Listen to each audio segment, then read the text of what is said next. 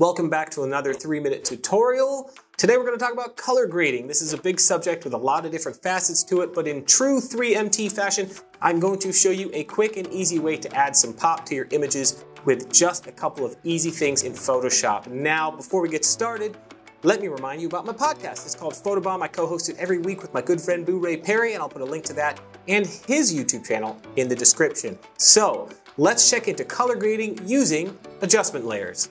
Start the timer. For me, color grading is all about mood. This image has been retouched, it's finished how I like it, and I want to create a mood by playing with the color. So the first thing I'm going to do is I'm going to isolate my subjects from the background. So I'm going to grab this quick selection tool, which is super useful right over here. You can also hit W to grab that. And then I'm going to use the select subject right up here. Now this is going to do a pretty good job. As you'll see, it'll grab the subjects pretty well, but it's going to miss things like his hat up there and a little bit under her chin. So what I'm going to do now is going to go around with this quick selection tool, and using the Alt or Option key, you can actually adjust what's been grabbed and make sure that you fine tune it a little bit. So I'm going to go all the way around this image, and I'm going to fix a few little things here and there so that we have a good selection of our subjects. I'm going to speed it up so you don't have to sit through the whole thing.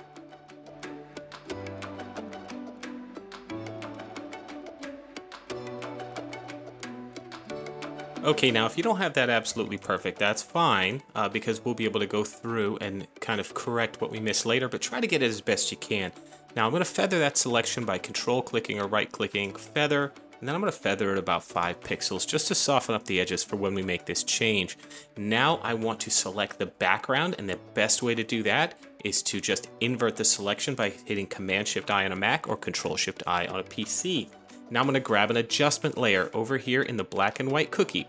When you select an adjustment layer and you have something selected on your screen, it's going to apply that adjustment layer only to what you have selected. So I'm going to use the hue saturation control, and now as you can see from this mask that it automatically applies, that it's only going to affect the background. You can see the cutouts of them in there. So if I use this colorize button in this hue and saturation control, it's automatically going to add color to that background, and I can shift it all the way across here, and I can add kind of any color I want. If I want it to be hot and sweaty, create that mood. I can make it really red over here and make that super saturated, but I want to give it some cool tones to sort of play off the warm of their skin tones, and control even the lightness of the background of that blue channel just by dragging that down a little bit. So now they really pop out, and I've got a really cool dramatic blue background. Now that I've got the background, the color I wanted, I think that color grade looks really good. I want to put an overall color grade on the image to sort of tie it all together.